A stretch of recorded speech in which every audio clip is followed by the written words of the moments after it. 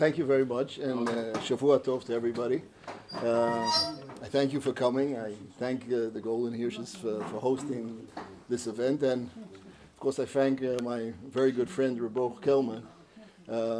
As mentioned, I published this article in Chakira, which is a bi-annual journal that goes in Flatbush, a very interesting journal that I am subscribed to for several years. And most articles are in English, but they always have one or two in Hebrew at the end, and I published my article in Hebrew in that journal.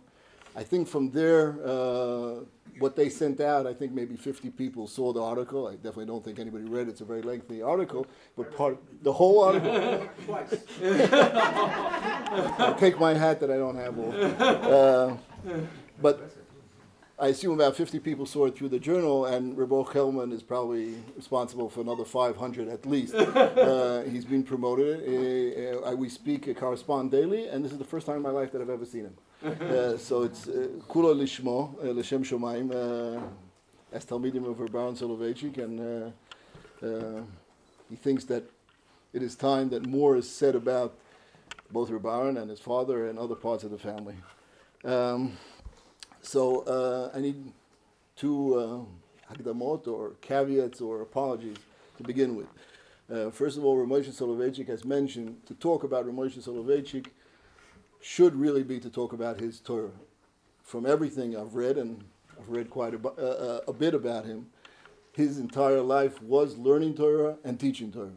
Gemara, Rambam, Briske Derech, and Shita, and that's how he saw his life. And to talk about Rav Moshe without talking about his Torah is missing. But Baruch Hashem, as mentioned, he has had big Talmidei Chachomim children, and he has big Talmidei Chachomim grandchildren and great-grandchildren who are, Baruch Hashem, spreading a lot of his Torah. A lot of them have been published in recent years, both on their own, and they're embedded all over his sons and grandchildren and many other parts of the Bris dynasty's Divrei Torah.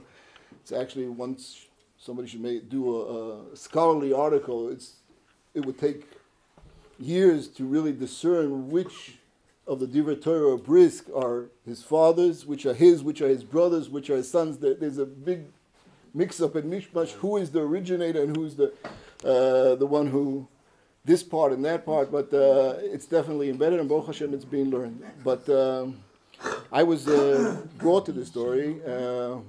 He has a very unique life story, I believe, and a very unique outlook on certain public issues, which I think are still relevant to our day, and that is part of the reason I got into this article. So, after saying this is not the main thing about his life, it's still what I wanted to say about it. The second thing is, when talking about a life and challenges that he goes through, at some point we may try to analyze him or think what he thought or felt, and that is a very difficult thing to do about anybody. It's definitely difficult to do about a great Talmid Chochem who is mainly guided by what he believes is the Halacha and Hashkafa, but also for him personally is difficult because he is a person like the rest of his family before him, not necessarily after him.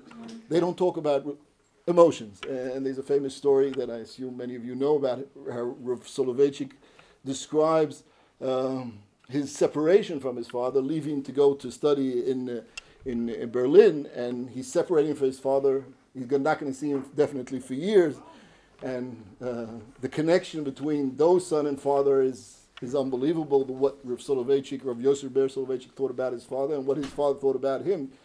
At some point, Rav Moshe Soloveichik can say almost his main action was to try to promote his son, who he believed was the Gdol Hador and should be the manhig of Klal Yisrael.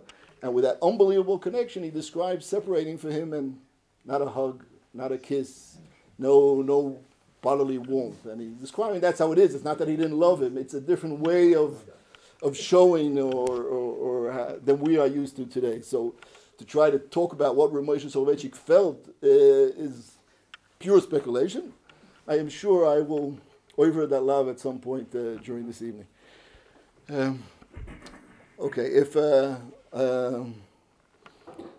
I'll go to this article. Rav Moshe's life is actually, you can split it into three separate parts: his youth and his marriage and his first rabbonis, a decade that he spent in Poland, which is the main part of my article, and his last decade of his life in the United States.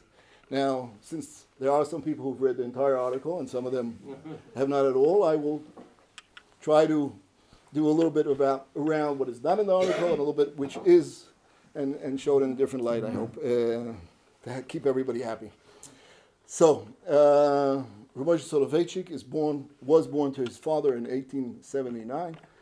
His father, Reb Chaim Soloveichik, no need to tell anybody here about Reb Chaim Soloveichik, the greatest mind considered in Olam Yeshivas in the last few hundred years, and who's totally changed the way people learn till today in the Brisker Derech. He himself was a Rosh Yeshiva in Volozhin, even though it was only when he was very young, and only actually for about a little bit more than a decade, but that influence of that decade that he taught in Volozhin is felt till today. And then he was a rabbi in Brisk. He's the son of the Beit HaLevi, Rabbi Yoshe Ber Soloveitchik, a big Talmid Chochem, a Rosh Yeshiva in Volozhin and a rabbi in Brisk.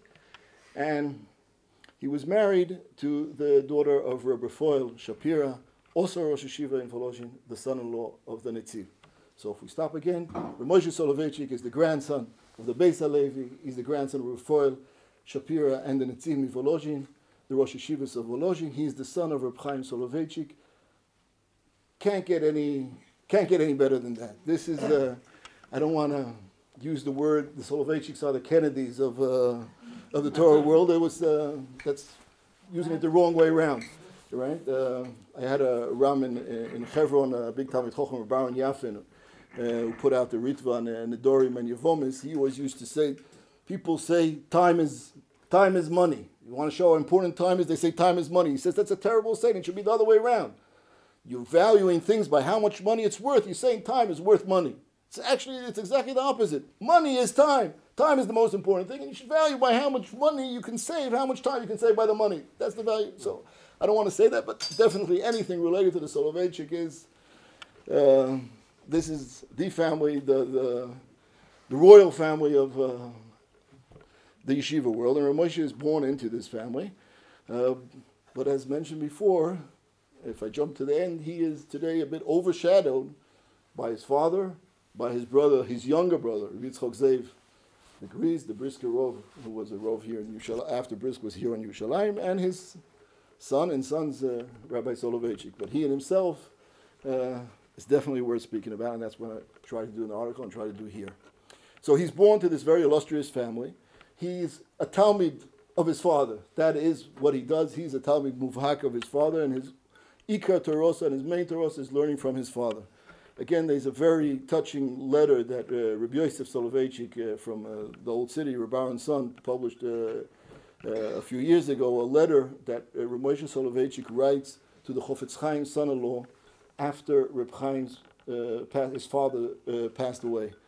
And he, first of all, in the middle there's this description of a bris of him. He didn't believe it. He read it. He wasn't at the Levaya. His father died in Varsha during the end of World War I, and he wasn't there. And he didn't believe the news that he was hearing in newspapers. They're all liars, those newspapers. It can't be such a terrible thing. And he said he went to find out, and he traveled until in Smolensk. He found some true, real people, Adim, who told him that this horrible news is actually true. And he's describing this unbelievable break and telling him, Mele, if it was a son and a father, maybe I could mekabel tanchumim on such a tragedy.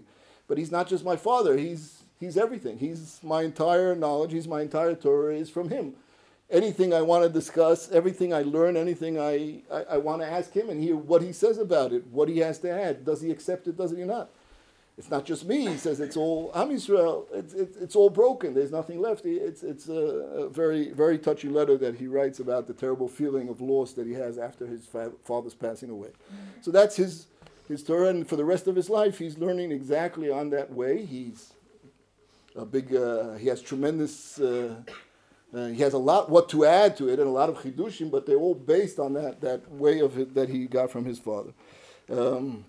He marries, again, I apologize for using the word daughter every time. I already got it from my cousin that I don't mention them by name, but if you want to be true to history, those shidduchim at the time were made based on who the father is. And He married the daughter of Rebbe Pruzhiner, Rebbe Feinstein, the rabbi of Pruzhin, a big Talmid Chochem. But here's an aside. His daughter, Moshe's daughter, Rebbetzin Meiselman, published a book about her memoirs, My Heritage, and she describes a lot about her mother and her father and a lot about that marriage. And I know that a lot of people in the family were very not satisfied with the book that she published, or brought out in the open all kinds of things that they thought should be kept in at home, and there's no reason to tell everybody about conflicts in the marriage and so on. So I won't, of course, wherever it was relative, I used the book, but I, again, don't want to analyze the relationship between him and his wife, because I don't know anything about it. I just will say that there are people on the other side of the spectrum who, once in a while, when you discuss Rav Moshe, they say, well, that is the influence of his wife's family. It's not only his wife, but her brothers and sisters were definitely more worldly, more interested in secular knowledge, more interested in what's in the tremendous ideological movements that they were at the time. I don't really believe it had that much of an impact on him. It's true that he sat there, and after his marriage, he sat and learned there for many years. I don't think he took it in. I think he really remained with what he came from his father and his ideology and his belief. I don't think he was that much influenced from his wife's family, even if they had a little bit different opinions. But this is speculation. I don't think, and she herself writes, that he ever, personally, Rav Moshe ever gave value to secular studies or secular knowledge, even though, as we'll see in a moment, taught much of his life in institutions which had secular studies. I don't think he personally valued them, and his daughter herself says that he did not value them personally. In the aspect of his son, Rebbe Shaber, and his thought about him, I'll say something in a moment. So after he marries, he sits there at his father-in-law, and he learns, he eats kest. He's being paid, and he learns Torah there. And again, there's a terrific description of his son, Rebbe Shaber, in one of his books, describing how he grew up, Rebbe Shaber, in his father's house there in Pruzhin. He grew up with the Rambam, describing the shiurim, his classes that his father gives to a group of Talmidim, and every time it's learning Gemara, learning Rashi, Tosfot, and he says, okay, let's see what the Rambam says, opens up the Rambam, and then the Rambam's schwer, it doesn't work out, it doesn't fit the Gemara, and the Ravid has Asoga, and things look terrible, and Yosheber, the little boy, gets all nervous, what's going to be with the Rambam? And he runs to his mother, the Rambam's schwer, and then they work on it together, and like Reb Chaim himself, his father, his shir in Volozhin wasn't an organized and structured shir. The exact opposite of what anybody who heard of Yosheber in YU, it wasn't planned. He came, he opened the Gemara, he asked a question, he had a thought, he walked back, he had a new idea, and from all this balagan, at some point came out a brilliant structured shir. So that's how Reb Chaim used to give his shir in Volozhin. So Reb Moshe, probably somewhere along the middle line. So he grew up with this feeling, that's how he grew up. And then, at the end, Reb Chaim the Rambam is answered, is not answered. That was his day, that was his life, that's how it looked over there. We get to the point where Moshe is about 30 years old, and the kest is over, and you need a parnosa, you need a job. So his father, Reb Chaim, as is used in the Brisk family to an extreme, does everything to arrange a shtele, a job for the son. So he starts, his first position that he got was in a town called Rasein. It's a big town, important Jewish community. And as Rabbi Kamenetsky, Yaakov Kamenetsky, describes beautifully in a tape, which is brought down by his son in his book, Rav Nosson, describes what went on there. The Rav of the town was Rabbi Alexander Moshe Lapidus. He was a rabbi of the town, a big Talmid Chacham, was a rabbi of the town for about 45 years. And towards his old age, he started to be a little bit senile. Now, rabbis are never turned out of their position. So what did they do? They had some nephew of his who was a dayan, and they put him in the hall, in the entrance to the house of the rabbi. He'd sit there, and when the people came to ask the questions, he'd paskin for the chicken and for the so on. He had this kind of motz dayan there was in the town. When Rabbi Alexander Moshe died and opened up this job of the rabbi for saying an important rabbinic position, any rabbi who came to the town had this dayan motz who was already in there not happy about anybody coming from the outside. Probably the people in the town didn't value enough this dayan to turn him to the rabbi of the town, but it was enough to cause trouble to anybody coming from outside, and the position left open for a few years. Until Reb Chaim decided this is a terrific position for his son, Rav Moshe. The problem was that the people in the town had the same opposition. Hussein is an important choshev v'shtela. We're not going to give it to a 30-year-old guy. This is a big town. So Reb Chaim brought to bear his entire force, sent there his talmidim, and to tell everybody, you have to appoint my son there. And there's a lot of funny stories about that. Among them, the Rosh HaKol there was a big Talmid Chacham, an interesting person. And at one point, one of the stories goes that they come and tell him that he should appoint him. And he says, why? What's so unique about this Rav Moshe? One of the stories that Reb Bochber was discussing with him, he said, well, I asked Reb Chaim, and Reb Chaim said about his son Rav Moshe, he knows how to answer a difficult Rambam. His son is excellent at that. So the Rosh HaKol told him, Lo besorgen, okay, why does he have to sit in Rasein and answer the Rambam? Why can't he sit in Brisk and answer the Rambam? That was a good starke Tanya. Another Rosh HaKol, they said, Lo besorgen, if you'd say Reb Chaim himself wants to come be in the Rav, we're willing to consider it on the board, but his son, we're not up to that stage. Gleich Rasein. But of course, with his power, he managed to get him approved. And afterwards, probably got the rest of the community also along to be happy with this nomination. And he opened there a kind of small kibbutz of Talmidim. He got the altar from Slobodka, the Rosh Hashiva in Slobodka, to send a group of Talmidim to hear shir there from Rav Moshe. There probably was some kind of deal going on there that's saying if you learn half a year by Rav Moshe, we'll get you to learn by Reb Chaim. They had some deal there also. And he had a group of Talmidim that he taught there. I saw an very odd story in the newspaper that I didn't get to the end of it. I mean, for this article, today it's very easy. What people used to work used to be hard, and you have to sit in universities for hours. Today, for example, all the newspapers from that decade are online in the Hebrew University.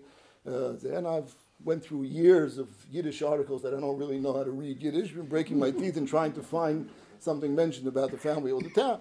But it's much easier than it used to be. So at some point there's an ad that Rav Moshe himself prints in the newspaper saying that people are saying that there is no yeshiva, and there's some people going around collecting money for his yeshiva. And he says, it's unbelievable. These liars are making up these stories about him. There's a yeshiva, there's 25 students there, these are their names, and etc. Somebody was working against his yeshiva. I don't exactly know the full understanding of it. But after 3 years, he leaves that yeshiva, leaves that town, and moves to a different job to be the rabbi of Chaslovich. And Chaslovich, the rabbi before, and that was his brother-in-law.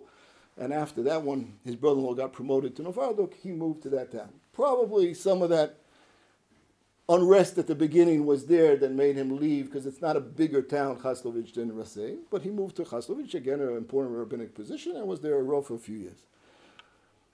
So until now, everything is normal. The son of Reb Chaim knows how to learn. Big Talmid Chacham, has some shiurim, got some important rabbinical position, and it's all online to continue terrifically, and I would never stand here today and give you a speech about him. Something changed there along the way. World War I broke out. The communists came to power, and Chaslovich is in the USSR as now close to the border, but it's on the other side. It's under communist control, and conditions deteriorate, both physically, both on what there's to eat and business, and definitely on religious matters. Religion is under assault by the communists, and things deteriorate greatly until at some point he gives up and he leaves the town towards the end of World War I. And he goes and travels to his grandfather, Rebbe Foel Shapira, the Rosh Hashiva of Volozhin, and he gets to meet him. As we said, he did not get to meet his father. His father traveled at the end of the war to Poland and died in Warsaw, and he wasn't there. So his father died, he's left his town, and then at the end of the war comes this idea to reopen the Volozhin Yeshiva. Volozhin, as I assume many of you know, the yeshiva, was closed down in 1892 because of an entire, it's a whole dispute in itself why it was closed down. Not as clear as people tried to make it.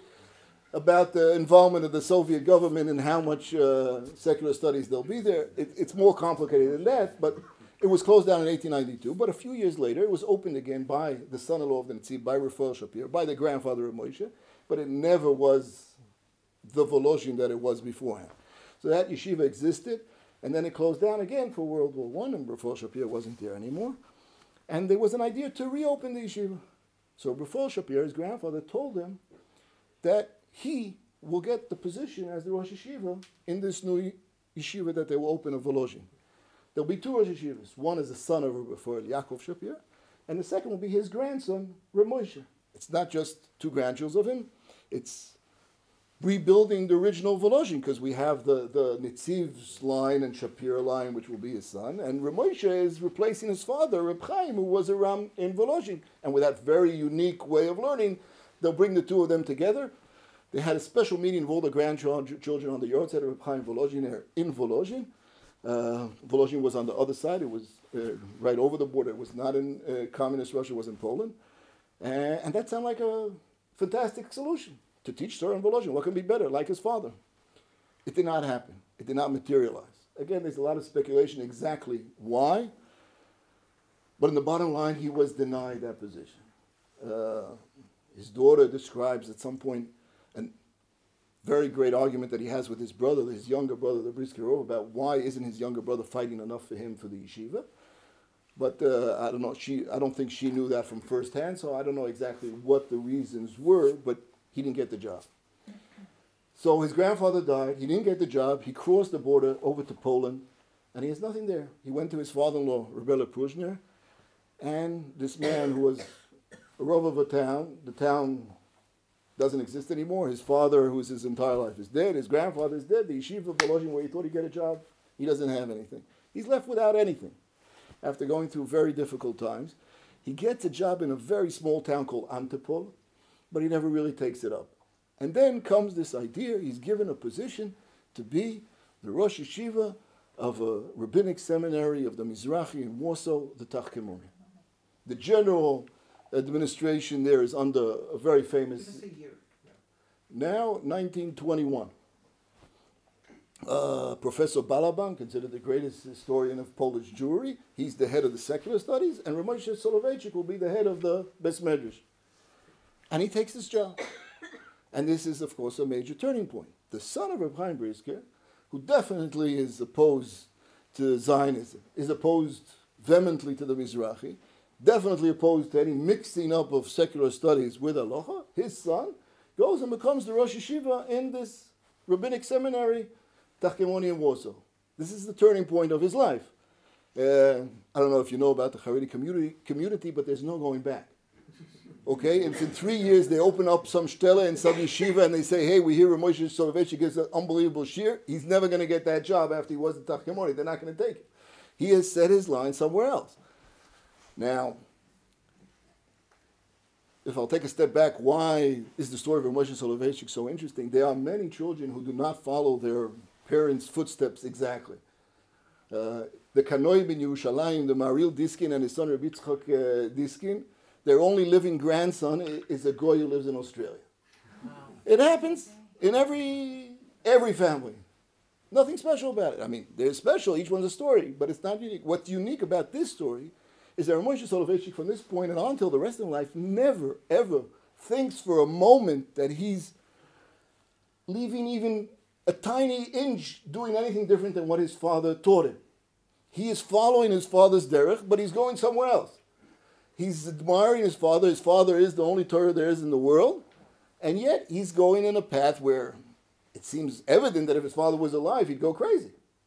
And there are all kinds of stories about both Reb Chaim Moiser and the Chofetz Chaim being displeased by this move of Rav Moshe. And definitely for the Mizrahi, it's a big success. We got a top caliber rabbi to be here, the rabbi in our seminary.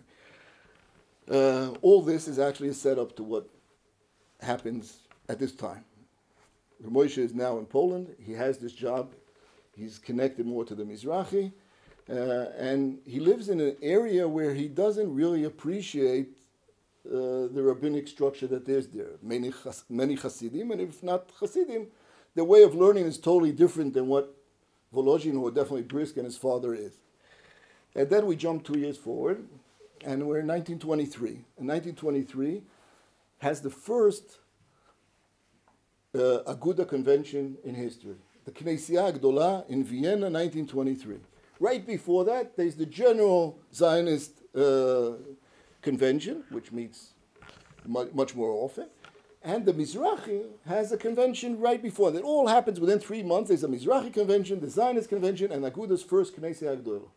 So the papers are full. It's impossible to read at the time. The people write at length with tremendous ideology, and it goes on and on and on and on. But it's all ideological discussions, heated discussions about what the world should be in all the newspapers. And then Rav Moshe goes and participates in the Mizrahi convention. They have a rabbinic convention on the side of the convention. 75 rabbis there, some of them very, very important rabbonim.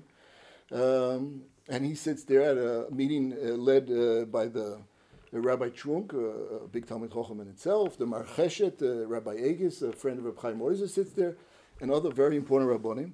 And one of the sessions is discuss what is our relationship to Agudas Yisrael. Some are very militant, some say we should try and get along with them. And then Rav Moshe speaks. And Rav Moshe speaks, and he says, I'm not here for the party Mizrahi. I'm not into politics. I just came here to talk about one issue that bothers me. And that is Moetzes Gdola Torah. I've been reading the newspapers of Agudas Yisrael, and I've come to the understanding that the entire purpose of Agudas Yisrael with this convention is to set up a Moetzes Gdola Torah. And I've come to the understanding the entire purpose of Moetzes Gdola Torah is to set up a body which is the ruler, the one to determine what is halacha, what is hashkafa, what is yahadut for the world. And I think that is, he uses, we have a few letters, different words about it, an absurdity, and definitely not true to halacha, and a terrible thing. And we should all say a mechoy against this thing. There is no such thing as having some group who nominate themselves, who are totally political. He always repeats this thing that there's a political connection here. That's not how you determine rabbis in Yadut. It's not if you're related to a party, and it's not determined by the party functionaries who the Gdolim are to determine what halacha is. So, after this, and of course the paper publishes this, there's an uproar. Good, I mean, this is not just anybody. Reb Chaim's son, Rav Moshe, is attacking them so like that. So they start attacking him back. Of course, they use the fact that he's teaching in the Tachkemoni, and they start attacking the Tachkemoni and saying people they don't let fill in at all, and this guy is teaching there, and he's making Rabbonim, and he's telling us about who's making Rabbonim, and so on. So Rav Moshe answered that. But the story changes, where at some point they say, we don't understand after everything Rav Moshe said, this is Agudas Yisrael. We're in a war zone now. This is 1920s. Religious Judaism is on a downturn. People are moving away from religion all the time. They're going to all these communist movements and Zionists and so on. We're in a battleground. So we're setting up this Aguda, and Moetz is trying to block it.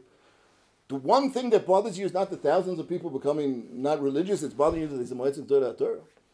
And lastly, your father was the one who set up Agudat Yisrael, and now you're working against what your father did. This Rav Moshe, of course, got very upset. And he publishes in the newspaper. The thing amazing about it is he publishes this in the general newspaper. I don't know exactly how to describe it, if it's Haaretz, Yediot, or Makor Rishon, but it's definitely not Yated Ne'eman. Yes, it's the general population newspaper where hundreds of thousands of people are reading. He even published in two different, in the Moment and the Hain, which are read by the general population of Warsaw and Lodz by tens of thousands of people. And he writes an article there attacking Agudas Yisrael and Moetzes Gdola Torah. And there he says, among others, what you say, my father was in Agudas Yisrael, that's an absolute lie. My father was against Agudas Yisrael. We'll take a breather. Agudas Yisrael had three main steps.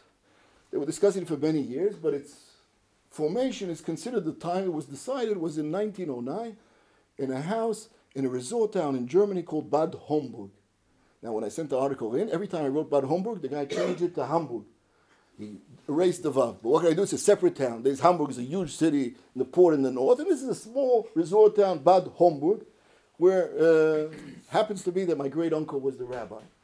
And the Rabbonim came there on resort, and there was Yitzchak Isaac Alevi, the guy who wrote the Rota Rishonim, a big Talmid Chacham, It's a story, that's a lecture all in itself. I won't go into that. And he used to spend months there, and they together would discuss this issue. And at some point they had this meeting in 1909 where Reb Chaim was there, Reb Chaim Moiser was there, the Ger Rebbe, the Lubavitcher Rebbe, some German rabbis, and there they decided about forming Agudas Yisrael. So Reb Chaim was there. Then we have in 1912, 3 years later, there's a meeting, convention in Katowice. There's a large convention already of setting up Agudat Yisrael, and Reb Chaim was at that convention also. They were going to set up a Knesset Agdolah. They tried to arrange it before World War II, but World War I, but World War I broke out and it got stalled, so only in 1923 it happened. So everybody agrees that Reb Chaim was involved there at the beginning. The question is what happens afterwards. Rav Moshe says that after coming back from Katowice, his father said, these Aguda guys, they cheated me, and I should, if I had koyach, I'd go out against them. I should attack them like I attacked the other parties. And he talked against them. And this Rav Moshe publishes in the newspaper that everybody should know that Reb Chaim was against it. So this, of course, more than Rav Moshe's tightness, this is much more important for the Aguda. The main, they have the Chofetz Chaim and Reb Chaim. That's who they're saying is supportive of Agudas Yisrael. And his son says that he was against it. This is a big problem. So Reb Chaim Moiser has to publish a newspaper article, again in the Aguda article this time, to say that it's not true. And Reb Chaim was for the Aguda. But there is this problem that he wasn't there. So Reb Chaim Moiser admits that at some point he got cold a bit to Aguda, but he says that was a technical issue. I won't discuss the entire issue, just to mention what it was. Again, Reb Chaim, like all briskers, was nervous about what bad things could happen. And he was very nervous about setting up this central organization and this Aguda committee, especially that it was led by a lot of German rabbis that were definitely foreign to him. As the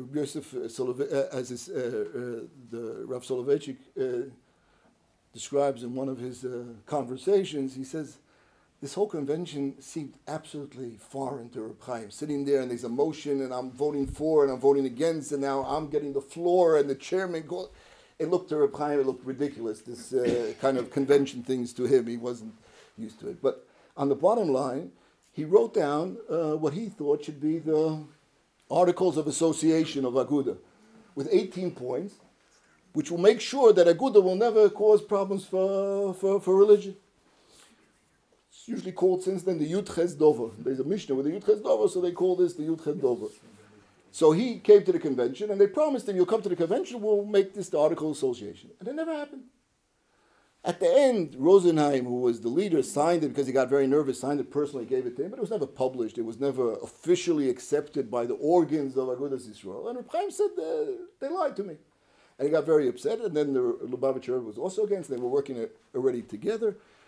And you see in the letters of Reb Chaim Moiser how he's trying to, how's he going to take care of this problem that he has with Reb Chaim, who's a main center person, but he's getting very nervous, and he can't really accept his rules. Again, if I'll jump to Rav Soloveitchik in his conversation, he says, Reb Chaim never meant that they should accept him. If you accepted those 18 rules, Aguda would never be able to exist. It would turn it into a dead body. It couldn't act.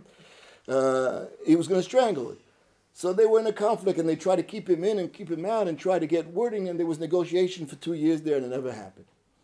So again, if we jump to the end, Reb Chaim Moiser says, Reb Chaim was for Aguda, he was there right at the beginning, and he's all for it, and he had some technical problem about how you mentioned the thing. And Reb Moshe says it's a lie. He was absolutely against.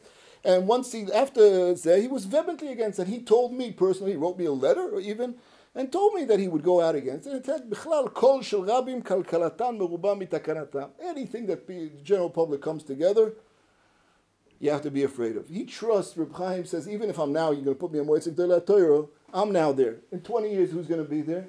I don't trust any central authority in Judaism. I trust the local rabbi, the local kehillah, they'll be okay. But if you have some central thing, only bad things will come out of it. So I discuss at length the history there and who's closer to the story. It's both of them using the same story to set up different narratives. They censored it that I originally said that, closer to the truth is the way Rav Moshe is describing it. If you can use that word, his father definitely turned away, and that's how he was. There's a letter that Reb Chaim Moiser at some point writes in 1913. Look, we'll never get Reb Chaim to agree. That's how he is. He's nervous about things. We just, we'll continue with our work. We can't wait for him. Okay, that's how he does. Okay, so this set up the first set that he had this battle with Agudas Yisrael.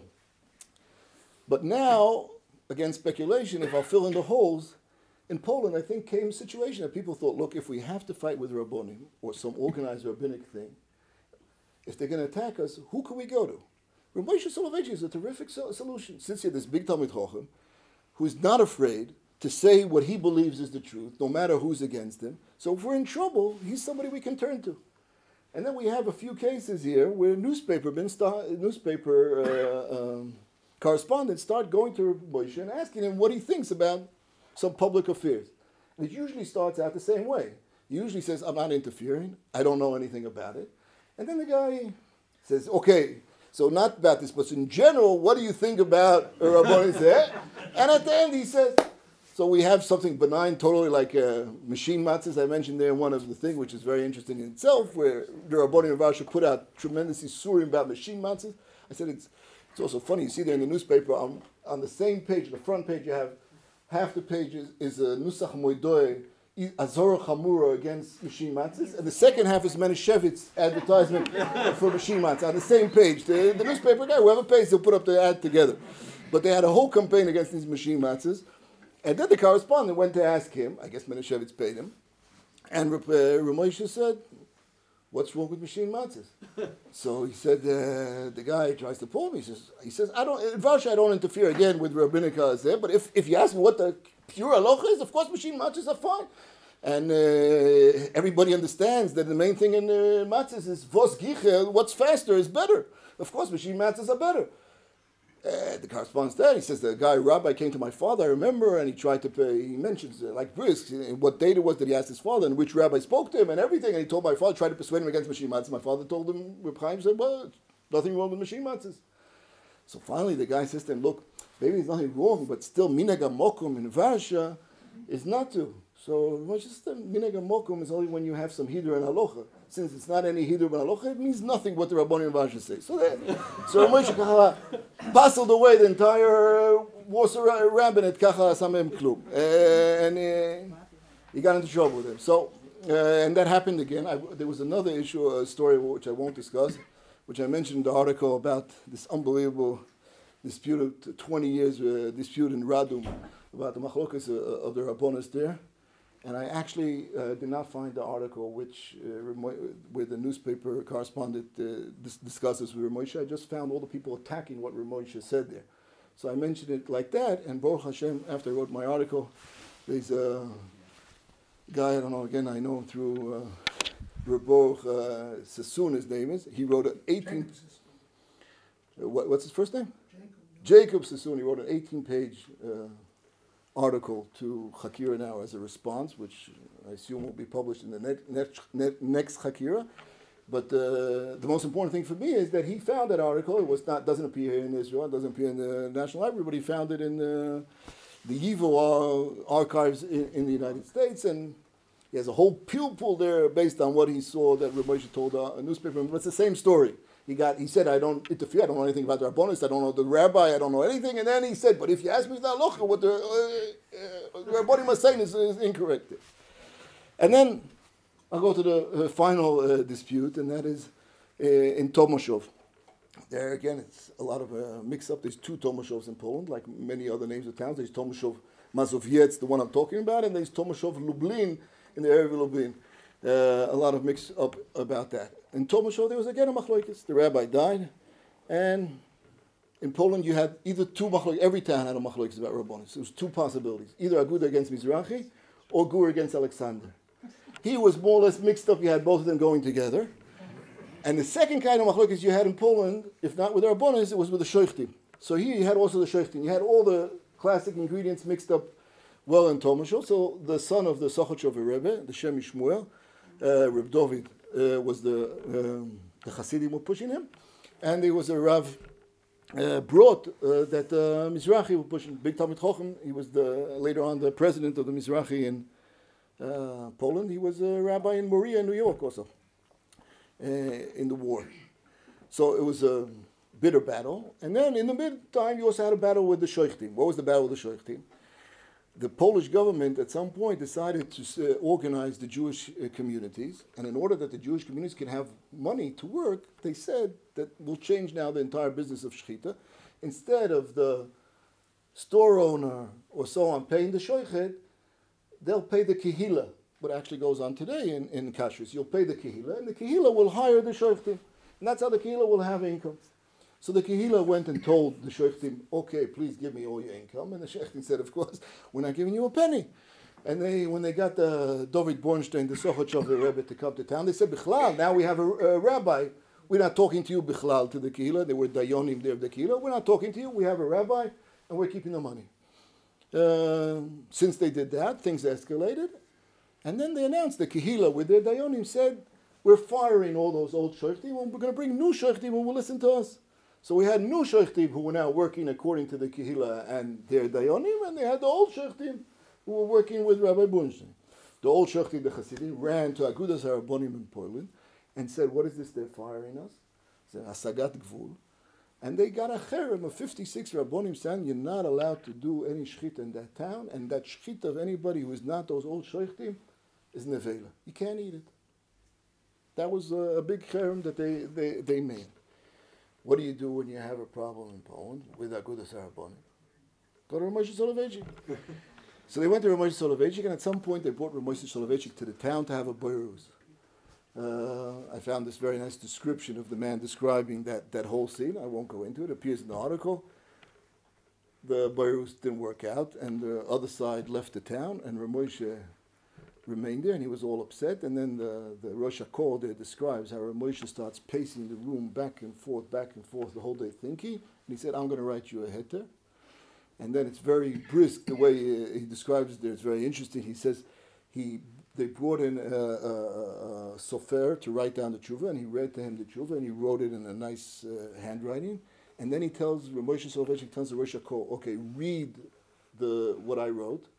And he reads, now explain to me what I said, because Rav Moshe Soloveichik wants to see that it'll be absolutely clear to those who are reading what he means. So he's practicing on the Rosh HaKol, and he makes sure, and he describes how he's sitting there, make sure that the sofer who's copying is not changing one letter, that it should be exactly like he wrote it.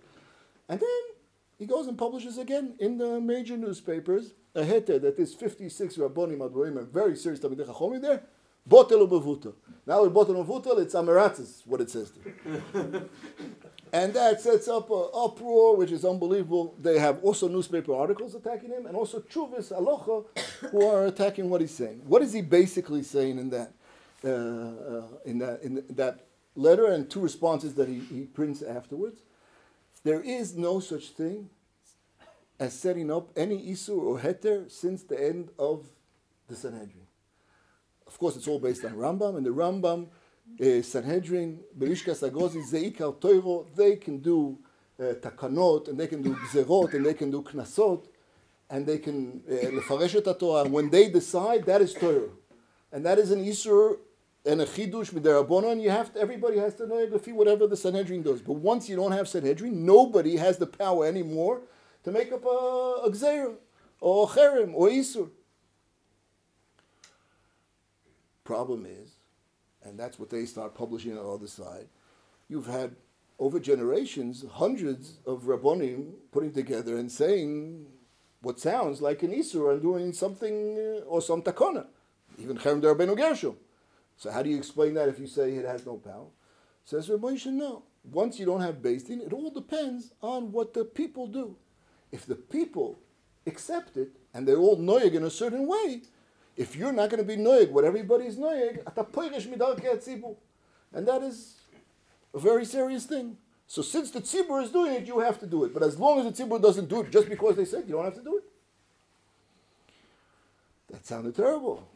Rabbi Trunk put out a tshuva attacking him very, very seriously. And among them he says, he brings cases, for example, that if somebody is shoichet, specifically it says Shulchan Aruch, if somebody is shoichet against or ra'ah, where the kahal decided that he's not supposed to lishchot, his shchita is a surah. Rav Moshe's response is no. That's again a different thing. Once everybody is noyeg according to the takona, Now it has a din shavya nafshe chaticha deisur. There is such a din that a person can say, for me, I consider this piece of meat osur. Once he says that, for him, it is not allowed to eat that meat. So once the kahal is all accepting of this takona, then it's already an isur. So there's as if two levels. There's first a question, these rabbonim make a takona. Rav Moshe is saying it has no effect halachically. There's a second stage when the kahal accepts it. Now the tzibur is noyeg that, so you have to do what everybody's doing. And then there's a third stage, if the person himself already started to do makpid on that, it's already for him. You're not allowed to change that hanoga afterwards.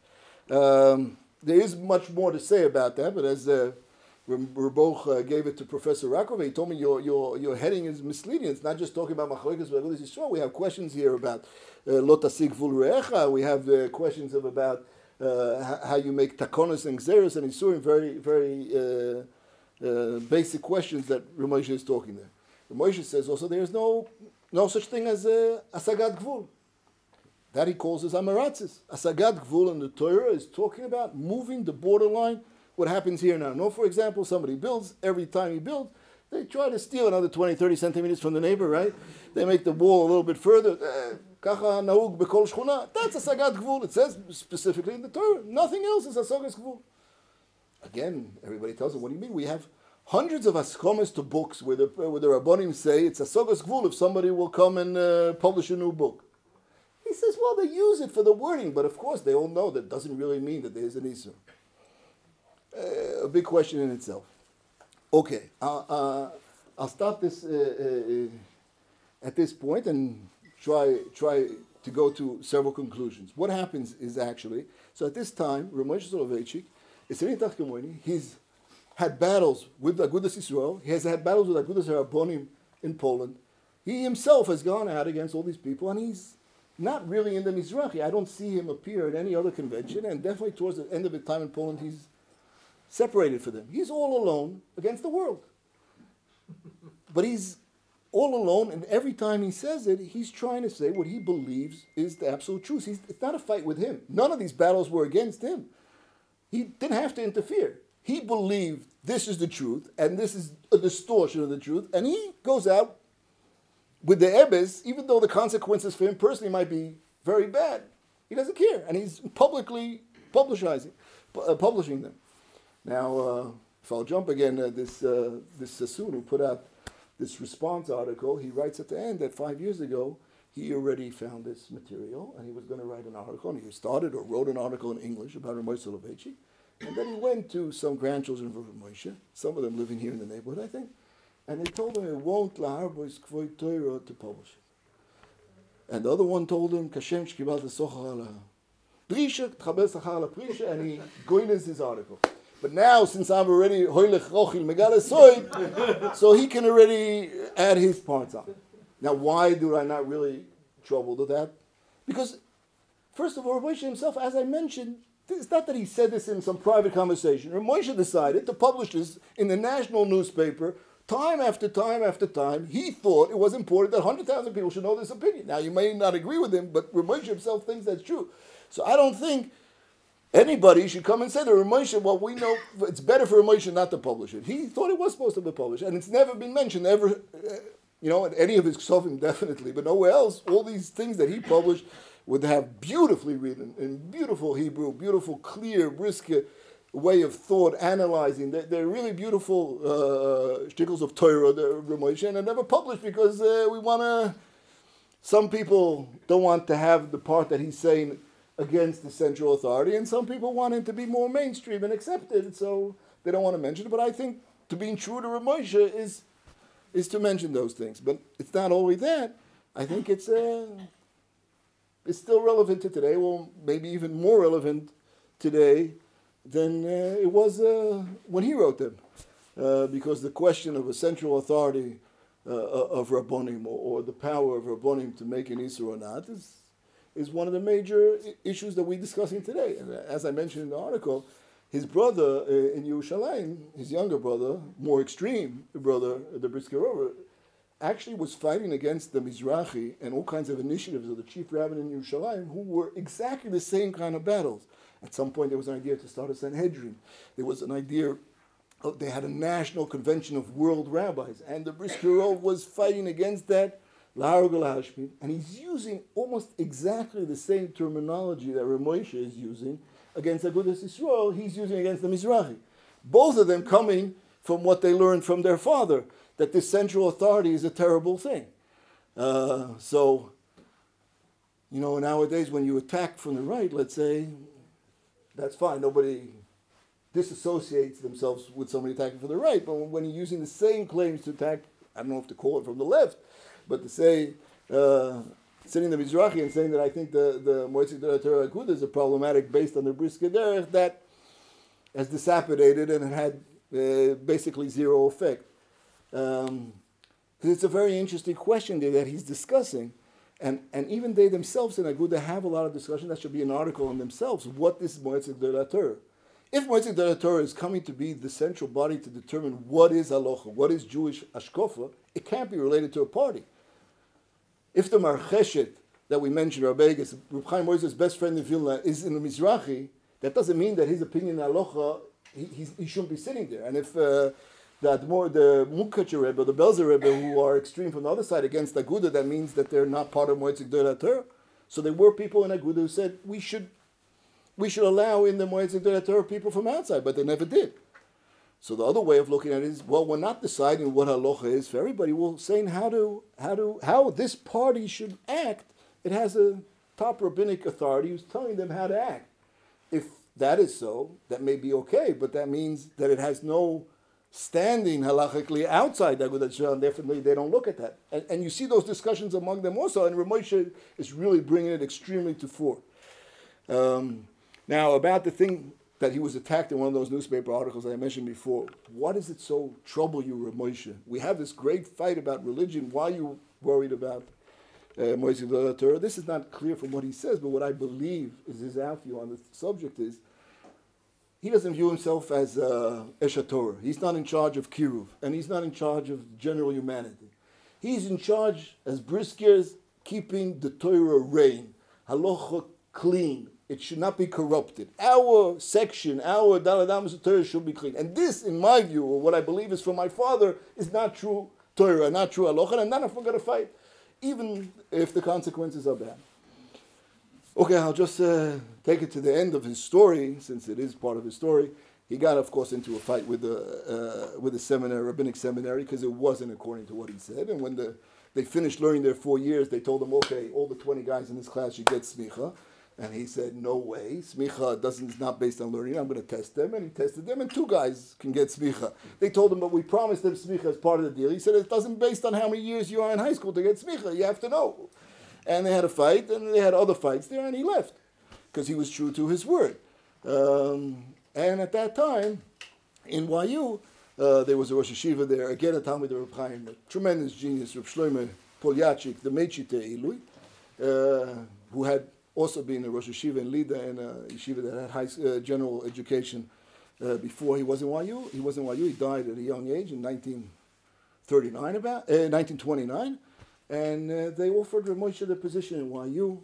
His family was definitely happy to take it. He first went there, and half a year later they came, and he became Rosh Yeshiva in YU, and he was there for about 10 years, 11 years until he died in 1941 at a young age, relatively, of 62.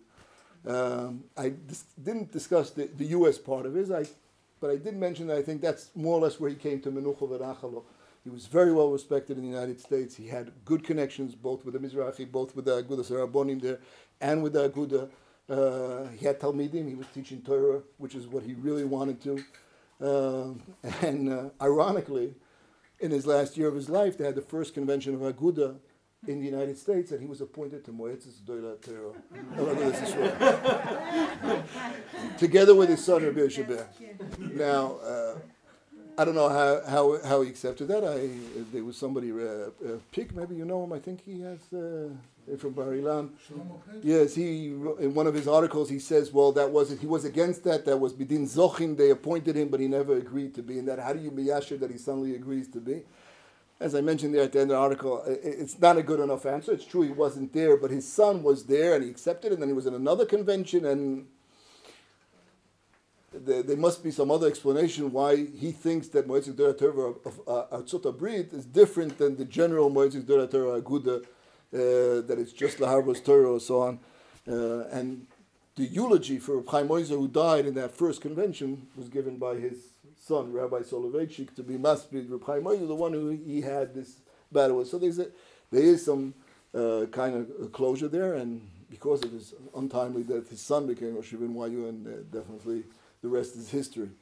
So I still think there's a lot to be said about Rav Moshe Soloveichik and this story of coming from this place and continuing, in his view, all the time, continuing his father's derech of learning, taking it to somehow totally different areas, while being true to himself and paying publicly, at some point at least, a serious price, personal price, is being true to his derech. I think there's still a lot more that can be said and learned about Rav Moshe Soloveichik and his ways and in his Torah.